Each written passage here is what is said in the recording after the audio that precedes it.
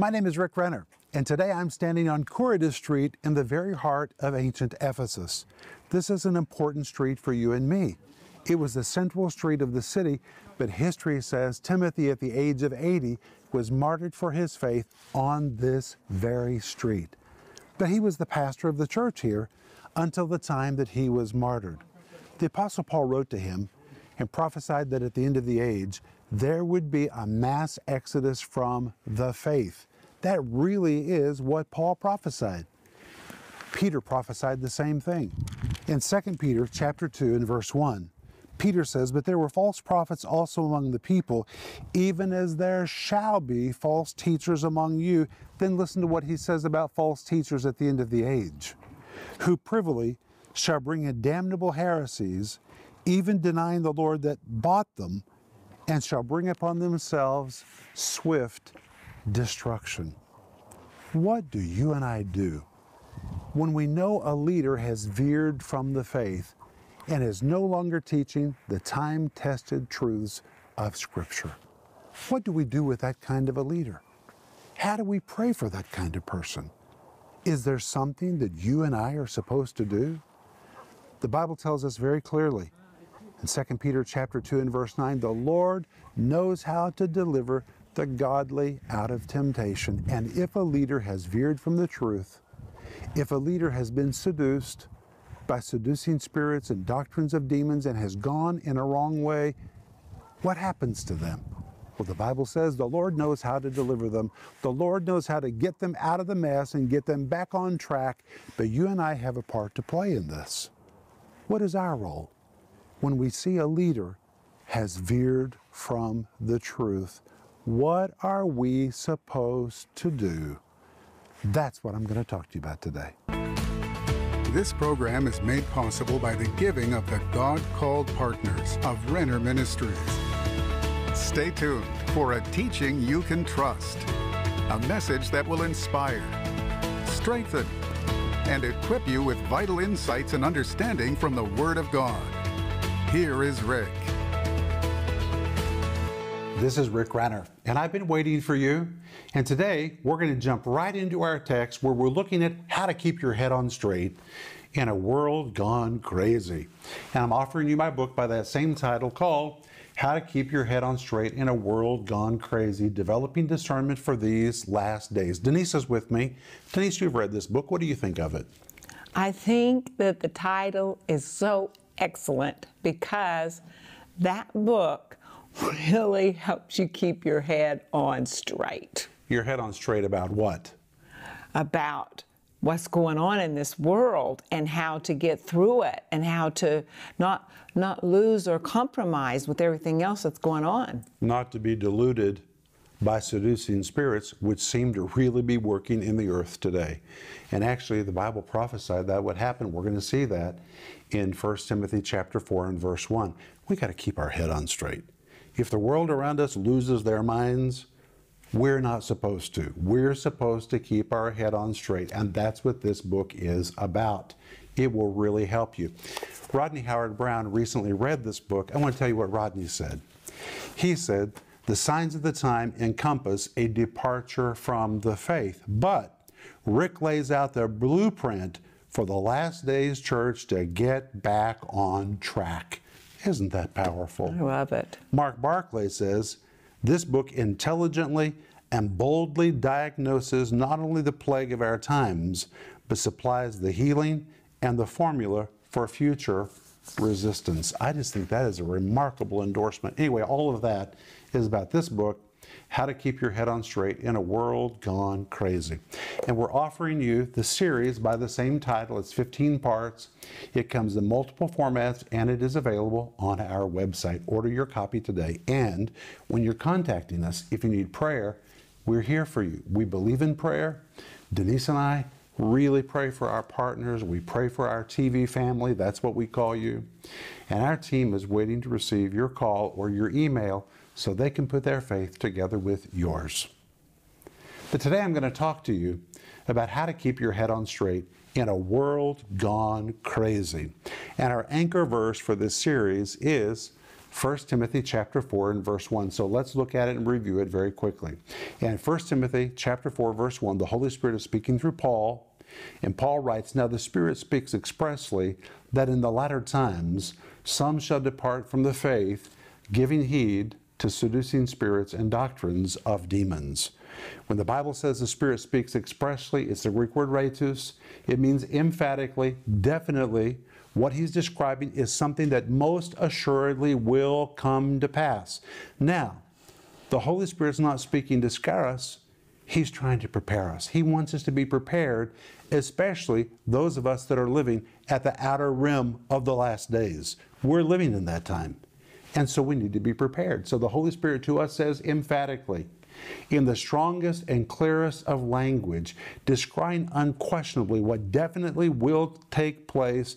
Now the Spirit speaks expressly that in the latter times, that word latter, the Greek word hysteros, when there's nothing left of time, when you come to the very end, the very, very end of the age, some shall depart from the faith. Not everyone. Praise God, everybody's not departing from the faith. There's actually a great outpouring of the Holy Spirit happening all over the planet right now. But in the midst of this great outpouring, there's also a contingent of people that are beginning to depart from the faith. And that word depart describes a very slow, methodical, seducing departure, step by step, bit by bit, day by day, a departure happening so slow, so seductively, that those who are in transition may not even realize they are in transition.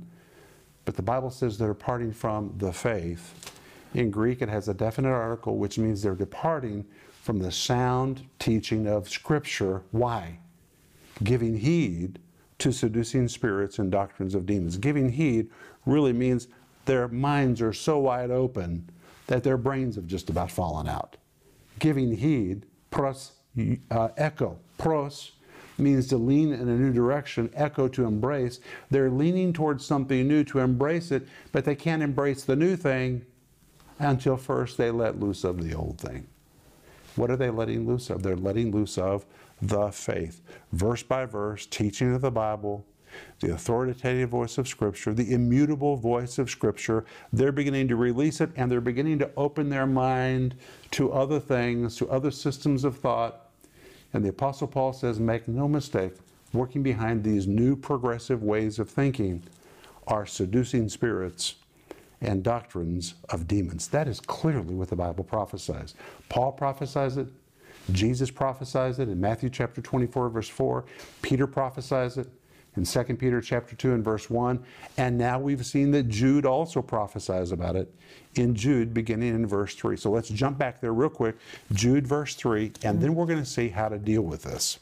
Jude verse 3 says, "Beloved, when I gave all diligence to write unto you of the common salvation, it was needful for me to write unto you and exhort you that you should earnestly contend, the Greek word agonizomai. It means to really wrestle over, to fight over the faith." The words "the faith" again have a definite article. This is not faith for miracles or faith for signs and wonders or faith for the miraculous. This is for the faith. This is doctrine.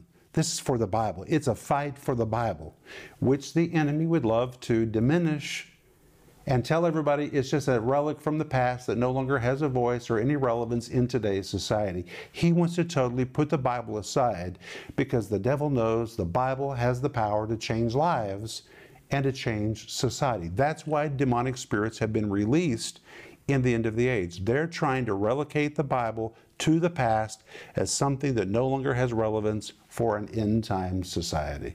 But my friends, the Bible's the Bible, and truth never changes. Society changes, the times change, the whims of the times are changing all the time. The Bible is unchanging truth. But what if you know someone that is modifying what they believe? They're already subject to seducing spirits and doctrines of demons. Or maybe you have a child that's beginning to embrace things, and it's just difficult for you to even imagine that your child will begin to embrace such nonsense. Maybe you know someone that's questioning their gender. They don't know if they're a boy or if they're a girl, or they're tempted to question even that. It's hard to believe how people have seemed to have lost their minds in these last days.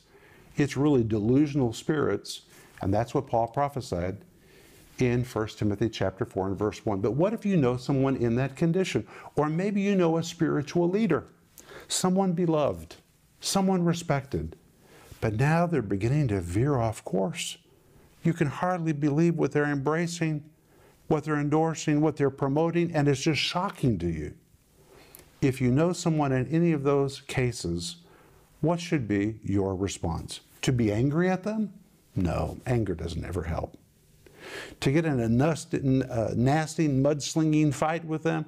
No, that's not the behavior of the Spirit of God. That never helps anybody. That doesn't help anybody. It sure doesn't help you.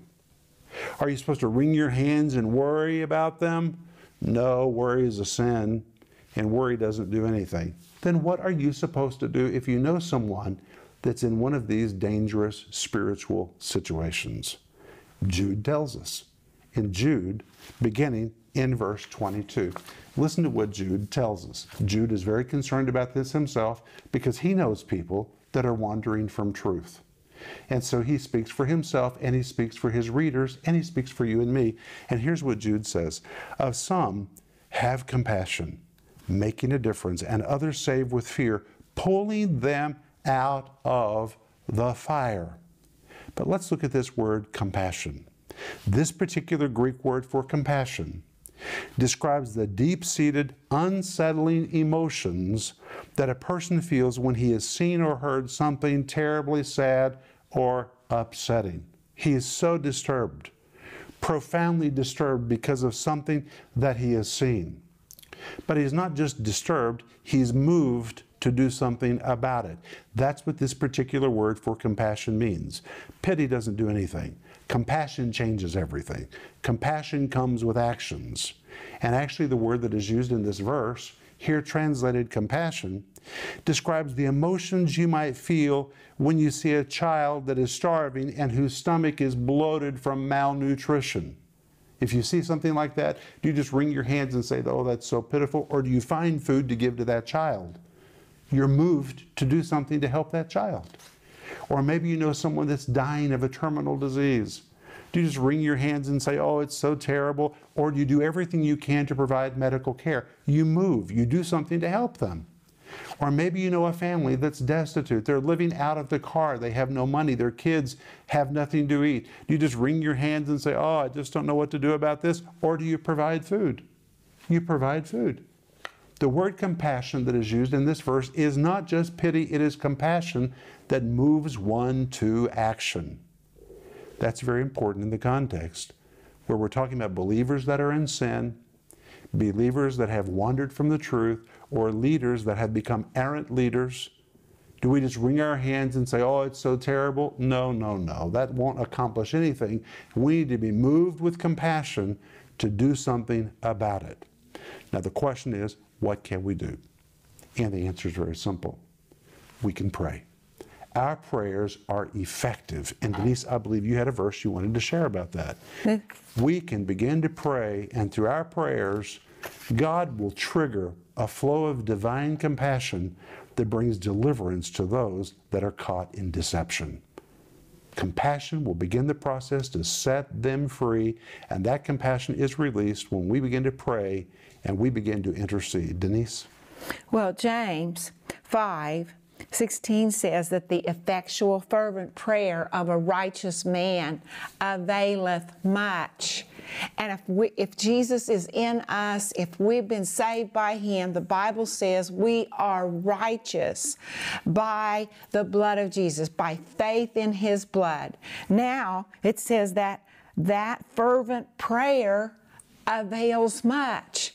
So we can take that person in prayer who we care about, who we have compassion for, probably maybe even cried over, and pray for them because we have authority with God and we have a confidence before God that if we pray, it's going to be very effectual. It's just very important that we pray and that we believe and that we ask and that we intercede for their deliverance. So it's not just enough to see the problem and acknowledge the problem and to feel bad about it. That's what pity does. But compassion adds action. And the action that we need to add is prayer. and of some having compassion. Act. Feel something for them, but do something about it. Put action to it. And in fact, the verse goes on to say, making a difference. That's what Jude says. And of some have compassion, making a difference. The first thing this tells me is we can make a difference in the life of someone else. But when you read this in the Greek text, there's a real clue here that is very important about people that have bought into a lie.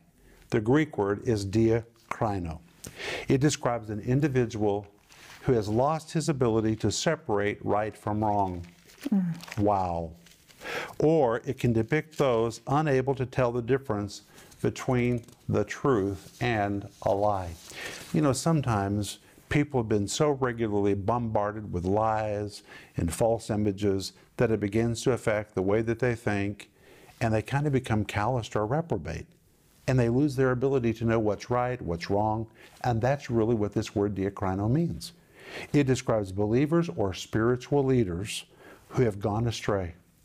They have now developed a chronic instability in what they believe. Diakrino describes a chronic instability. They ultimately began to doubt God's word itself, often even questioning the most basic fundamentals of scriptural truth. They become so spiritually unstable that they begin to chronically question and even doubt important Bible truths that they once believed and embraced.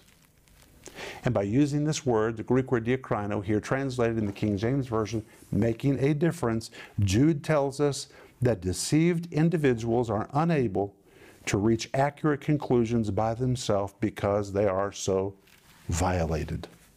As a result, they embrace what they once deemed to be spiritual error or even morally wrong. It's amazing to me that people who once walked with God and who walked by a very strict righteous standard today, they're embracing things which morally are so in contradiction to the Bible, and they embrace them very freely. How did they get from here to there? Well, because of seducing spirits that lured them off track. They let loose of what was once precious and dear and began to open their mind to new systems of thought. And now diakrino, they're beginning to question everything. But the Bible says you can make a difference in their life if you will release a divine flow of compassion. And Rick, I want to add that they started to talk to themselves. They started to apologize for the Bible instead of standing up for the Bible or standing up for the truth. It's a very scary thing when we start to apologize or back up or water down what God says.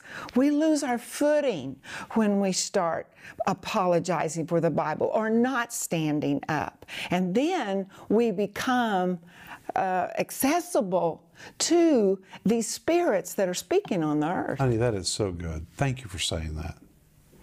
But when we continue in Jude continues to say that we are to pull them out of the fire. Pulling in Greek is the word harpazo. Wow, this word harpazo is so strong. It means to snatch just in the nick of time. It is the picture of laying hold of and snatching someone out of a dangerous situation, which means through prayer, through the act of compassion. Compassion is now flowing from our heart, and as we follow that flow of compassion, we don't just feel pity, but we begin to add our prayers. Like Denise said, the effectual fervent prayer of a righteous man avails much. You add your prayer to what you feel, and your prayer literally begins to seize them and snatch them out of destruction. And of course, when we talk about that, I can't help but think about Lot. Here was Lot, a man who also veered from what was right. Lot knew the life of faith. He had walked with his uncle Abraham. When Abraham built the altar of God, who do you think helped him build the altar? Lot helped him build the altar. When Abraham launched out in faith, who was with him? Lot was with him. Lot knew a lot about walking in faith. But when we come to the book of Genesis, we find that this man who knew a lot has veered so far from his foundations that he's living in Sodom. And the Sodomites, these men who were homosexuals and were involved in all kinds of perverseness, when Lot goes out and speaks to them, he is so veered from his original foundation, he addresses them as brethren. This was a man who was really messed up. He started out right, but he veered from his foundation. And Abraham, through his prayers, snatched Lot out of the fires of destruction. Abraham stood before the Lord. The Bible tells us that he drew near to the Lord, and he began to intercede for Lot. He didn't just say, woe is me, Lot's there, Lot's going to be destroyed. He drew near to the Lord when he saw how serious was Lot's situation. You have to draw near to the Lord. Release that flow of compassion, begin to pray those effectual prayers that you can pray because you're righteous, and through your prayers you can harpazo, pull them out of the fires of destruction. Rick, can I say something about prayer? When we give our time to prayer, when we give our time to praying for that person, you begin to feel the emotions or the thoughts or the feelings that God has about this situation. And that's powerful prayer when you can see how He feels about it and you agree with Him. That's praying with the Holy Ghost, and that's powerful praying. And that kind of praying is effectual. Wow, this is so helpful today. But I want to go back to Jude, and I want to translate this verse for you based on the Greek words that we've studied so far today. Listen to this. If you take all these Greek words that we've looked at and put them all together, the verse could be translated like this. Now listen to this. I call this an RIV. It's Renner's interpretive version of these verses. You must have a compassionate attitude toward those so spiritually calloused that they no longer know the difference between right and wrong. The truth is, these unstable people are living right on the brink of disaster and are in real spiritual jeopardy. Their plight is so grave that it requires you to put into action an immediate rescue plan to snatch them from the fires of destruction. And that rescue plan is following that flow of compassion toward them to pray for them. You have to understand that compassion is a spiritual force. It's a spiritual force. Don't be judgmental of them. That doesn't help. What's that going to change? That's just going to make your heart hard and filled with bitterness. It's going to have bad attitude about them. Don't have a bad attitude. They are victims. They are victims of seducing spirits and doctrines of demons. They have bought into a lie. They need compassion that is mixed with prayer that reaches into the flames of judgment to snatch them so that they can be set back on a right path. And they can be. That's how powerful, that is how effective you are. Through your prayers, you can literally reach into the flames of destruction and snatch them from it so they don't sink with the rest of society. That's how much power you have. So if you see a leader that has veered, or if you know a family member or a fellow believer that's become wayward in their faith, and you're so shocked by what they're doing and embracing what they're saying, don't just live in that state of shock. Put faith, put prayer to your compassion. Reach into the fires of judgment through your prayers, and you can snatch them out of destruction. We're out of time, but we'll be back in just a moment, and we're going to pray for you. The world is changing. In fact, it's more than changed. It's gone crazy. We are living in a world where faith is questioned and sin is welcome, where people seem to have lost their minds about what is right and wrong. It seems truth has been turned upside down. In Rick Renner's new book, How to Keep Your Head On Straight in a World Gone Crazy, Rick reveals the disastrous consequences of a society in spiritual and moral collapse. In this book, you'll discover what Christians need to be doing to stay out of the chaos and anchor to truth. You'll learn how to stay sensitive to the Holy Spirit, discern right and wrong teaching, how to be grounded in prayer, and how to be spiritually prepared for living in victory in these last days. Leading ministers from around the world are calling this book essential for every believer. And right now, it's available for just $20. You can also order the 15-part teaching series when you call or go online right now. Rick takes you deep into New Testament prophecies about the end of the age and what you need to do to sail successfully through turbulent end-time waters. Available in digital or physical formats starting at just $24. Get the book, How to Keep Your Head On Straight in a World Gone Crazy, for just $20. And don't miss this powerful teaching series. Call the number on your screen now or go to Renner.org to order. Call or go online now.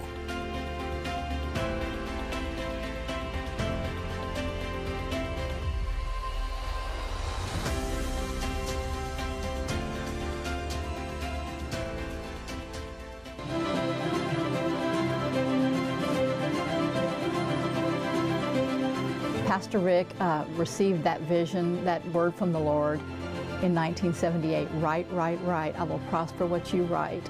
And his obedience, it was a word for perpetuity. He's obeying it to this day, and it will show no signs of stopping, and the Lord is opening more doors for him through daily TV and all these study guides that accompany each and every series, each and every program. It's a word for perpetuity. It will not stop. It will increase. My friend, it is so exciting to see the lives that are being touched by the teaching of the Bible. Our ministry is exploding, and we really need your help. So I'm asking you today to please pray about becoming a part of the giving team for our ministry expansion project.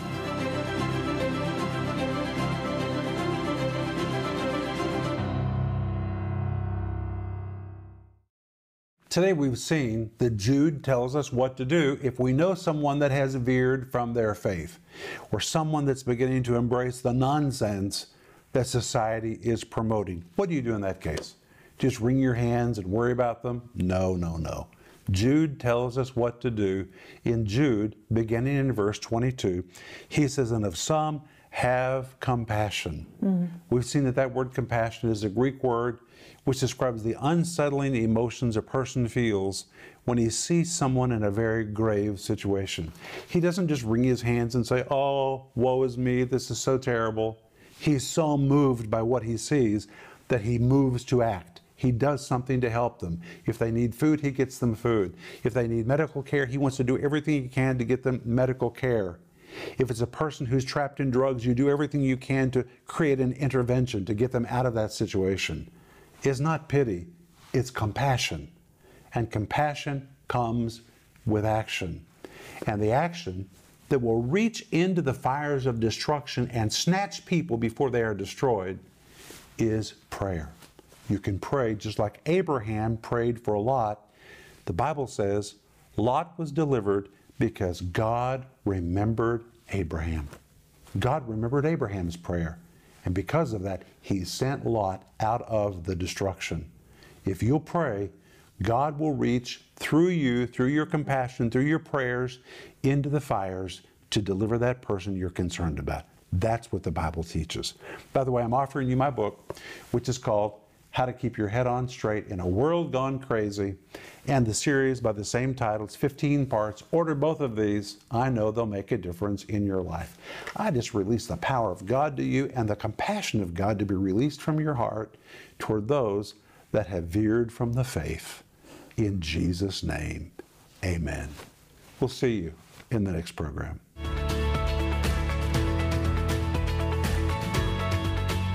This program was made possible by the giving of the God-called partners of Renner Ministries.